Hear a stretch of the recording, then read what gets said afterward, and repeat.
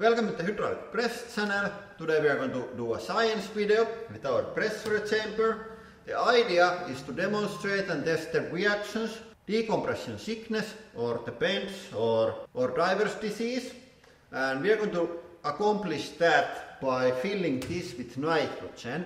Usually we fill this with water and use the water pressure to crush items, but today we are going to use nitrogen. And we are going to have some test subjects in there. On the first test we have a piece of meat and a glass of water. And the idea is to go down to 500 meters or 50 bars in pressure and like this many story building in freedom units and wait a couple hours, and during that couple hours the nitrogen from the chamber is going to dissolve into water on the water and on the meat. There is water in the water, that's why it's wet.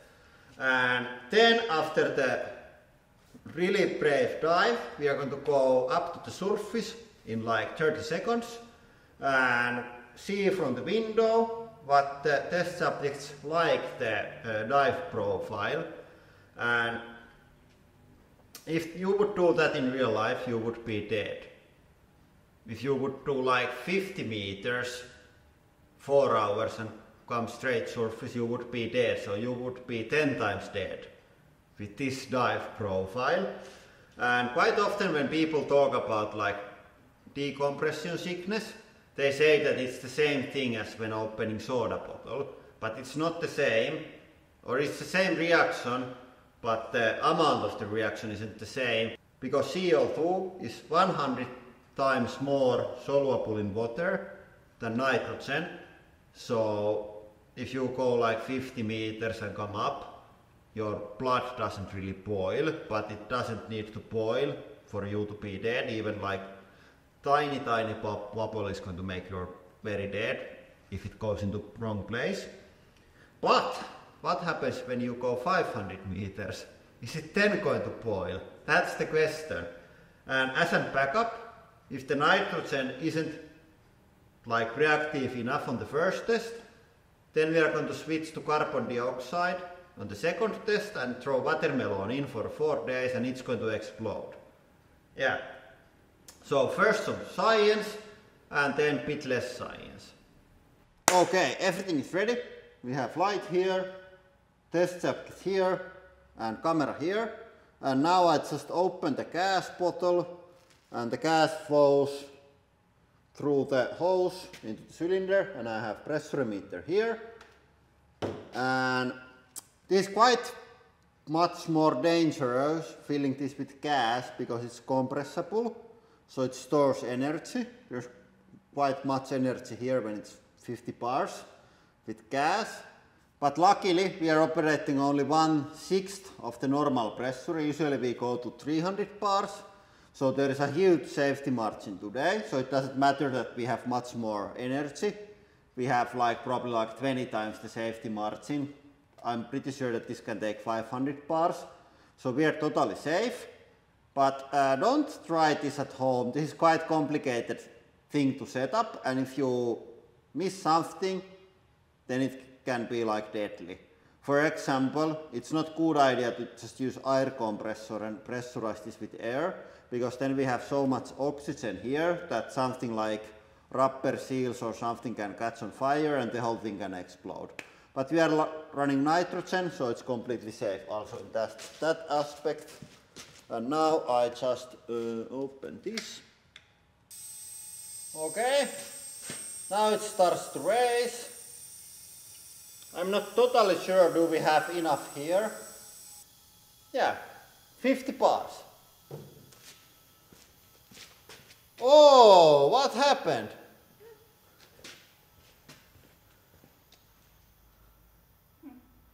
There is a lot of mist.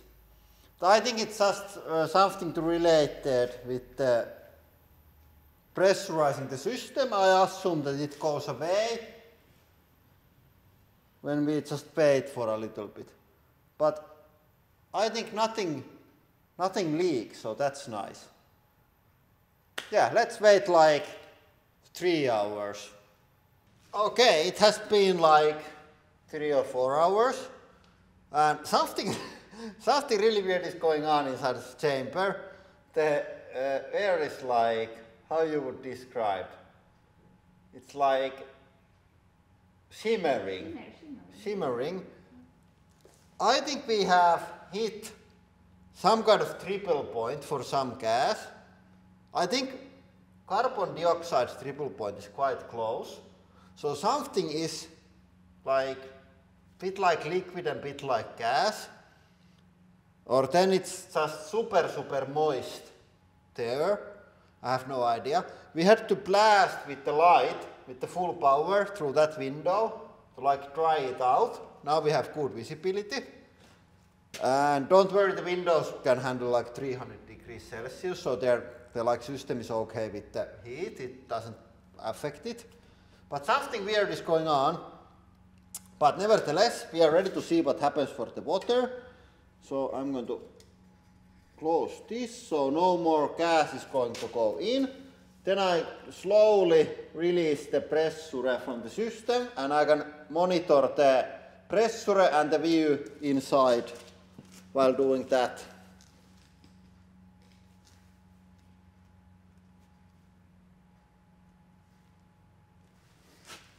It's not optimal to release pressure slowly with a ball valve.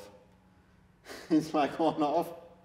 But I try to like, I take this precise pressure instrument and like tap this like this.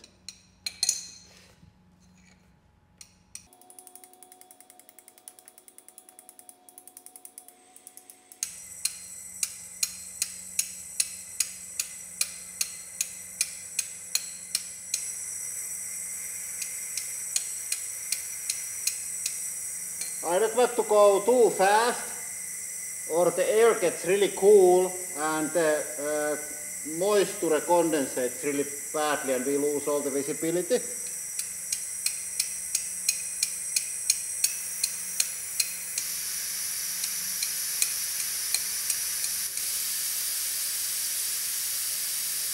I think that's good speed.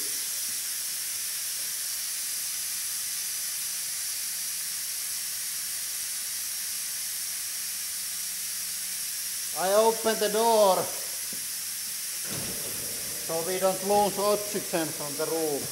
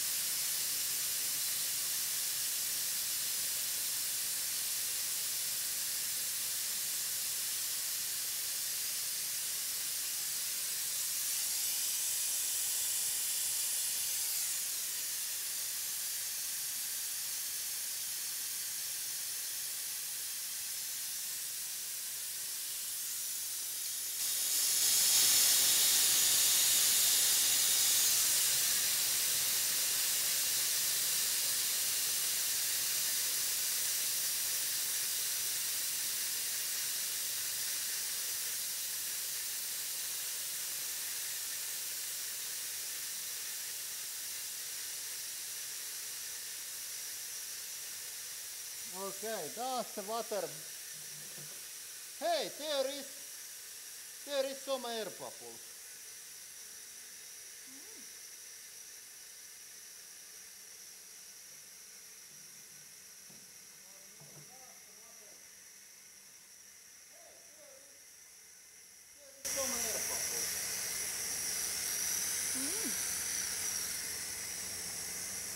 Yeah, but like very small amount of air bubbles. There is like 3 bubbles. So if those would be inside of the watermelon, I think the watermelon would be like okay. So I think if we wanna explore the melon, we have to use the carbon dioxide for the like proper test. But let's pop this open and let's see, did the meat have any problems? Looks completely normal. I think we have to cut it open and see like what's the situation. Is there like air bubbles inside? I think they're so small that you cannot really see them. And also like with like dead clump of meat and human being, there is the difference that people usually breathe. So the gas goes through the lungs, that's the like function of the lungs, and through the bloodstream. So it's easier to like get gas inside on like living things than dead piece of meat. Yeah, I don't see anything going on with the meat. And it was behind the water glass, so I think you cannot even see like. I just wanted to try if something like really weird happens, like swallows up or something, but clearly not. Even with 500 meters, this would be a really extreme dive. But I think we are going to now do like safety and other planning for the carbon dioxide. I think I'm going to use dry ice. And then the watermelon goes in with that to get like explosive results, because that's like popping the soda bottle open then. And I have to admit that I had probably a bit too high hopes for the reaction, because it's so much harder to get nitrogen into the water than carbon dioxide. As I said, that it's nothing like soda bottle, even with these crazy high pressures. But here is the water glass after 15 minutes of opening the chamber.